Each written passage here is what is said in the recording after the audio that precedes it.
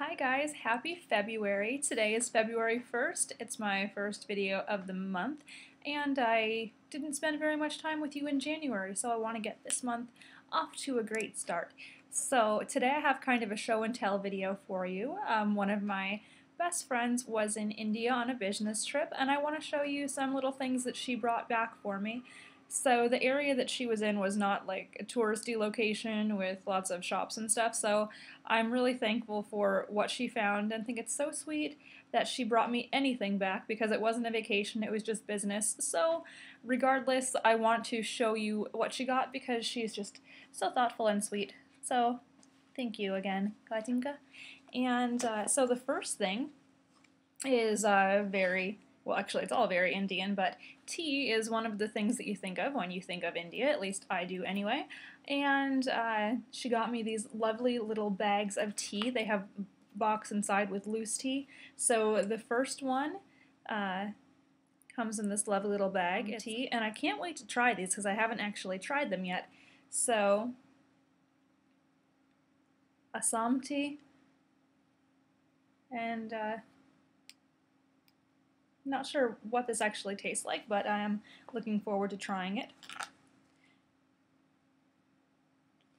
The next one,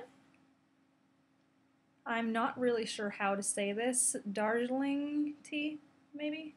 So I've seen this in stores, but I don't know if I've actually tried it either, so looking forward to that one too. And these are all teas from India. And then the next one here is masala tea. I'm not really sure what that one tastes like either, but again, looking forward to trying. And they have these little pretty little bows and bags, and it's just packaged really cute. So very nice for a gift. And then that was the gift on the more practical side, and then the gift on the more beautiful side comes in this lovely little velvet red box. And when we open it up, ta-da! There are beautiful, beautiful marble elephants. The elephants are hand carved,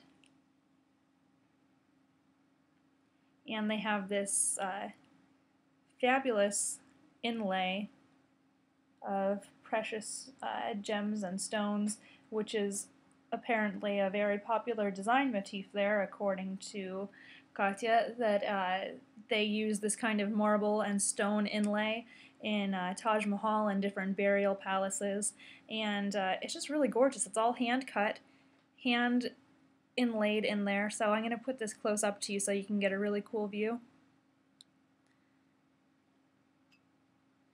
The elephants have their trunks up, and elephants with their trunks up are a sign of good luck. So, hey, who's against getting some more good luck? No one.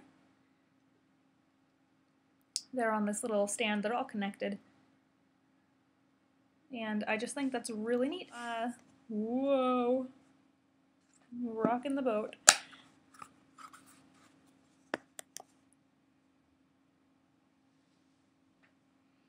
So there's another view. Alright, so those are my gifts from India. I'm going to store the elephants in my office room,